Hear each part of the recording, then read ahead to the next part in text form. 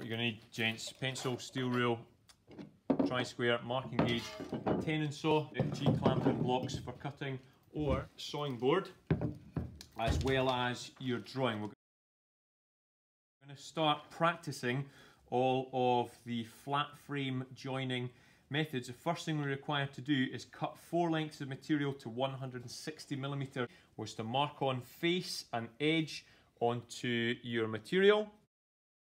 Mark one end of my material a square end. That gives me a good starting point for working. That line to go all the way around your material, and I'm now going to mark from that line. I'm going to mark my 160mm. Nice sharp pencil to be starting, tri-square flat up against the edge of your material as we're going.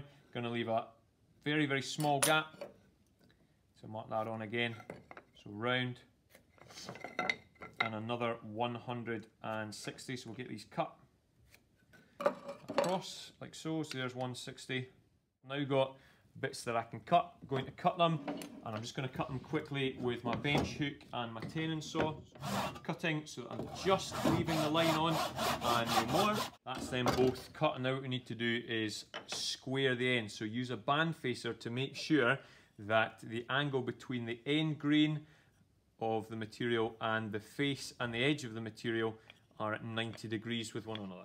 Keep tri-square handy to always check after you've used your band facer that there's right angles between the edge and the end grain, or the face and the end grain of your material. You're going to need to set your miter fence to 0 and check that there's 90 degrees between the edge of the miter fence and the face of your band facer. And just check my guard as well before we start. And what I'm looking to do is run this back and forth to check that the edges are all actually square. Across.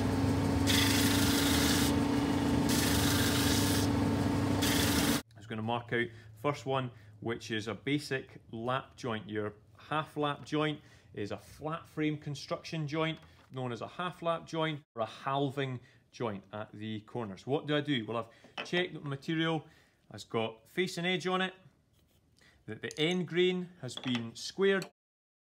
I'm going to number them, part 1 and part 2. Part 1 on top of part 2, and I check that the end grain and the edge actually line up with one another. And I'm going to mark a little point onto this. I'm going to square that all the way around. Same on this one. Check end grain and edge level with one another, square.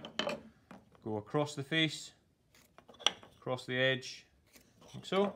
And if this is a half lap joint, I'm wanting to mark halfway down the thickness of my material in order to take this off. So measure my material, 18mm thick. Take my marking gauge, set my marking gauge to 9mm. So I'll go across the edge, along the end grain, across the edge. And I'm going to mark on hatching lines, these diagonal lines, to say that's waste material. So I'll go across the edge, along the end grain, across the edge. And I'm going to mark on hatching lines, these diagonal lines, to say that's waste material. And I'm checking if 1 goes on top of 2, then I want the top side of 2 to be removed and the underside of 1 to be removed. And it's now ready to cut. Using your sawing board and bench hook, when it cuts, I'm just beside my line, so tuck my thumb in, push forth against it. I'm checking just now, I've come down to the line there. So I put it up into the vise at an angle, and I'm going to cut again across. It's all about accuracy and control with the tools. You want to be able to still see the lines that you're cutting.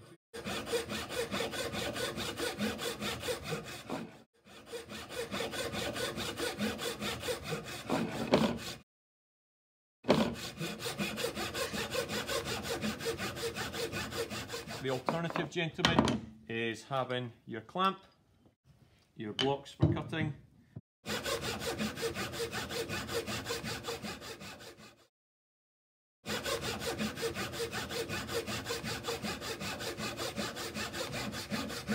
I'm down to my line that side. What you should end up with is 2 joints. You've still got the lines all the way around them. and they're ready to then be cleaned up. First thing we do with our chisel, check the quality of the chisel, check the tool is sharp and doesn't have any blemishes or breaks on it. That's very, very important. Piece of sacrificial material behind the joint that you're cutting in the vise. Beveled edge chisel. You can use this top metal section, which is a little depth gauge on your bench vise, in order to ensure you get consistent chiseling. 2 hands behind the blade, never 1 hand in front. You run the risk of catching yourself. That's an absolute no-no. But I can use that to go across the grain, and what that helps with is stopping the material splitting. I've got this sacrificial board here to stop the material splitting, and I'm trying to get it so that it's level and even all the way around my material, so I can see my line all the way around as I've cut.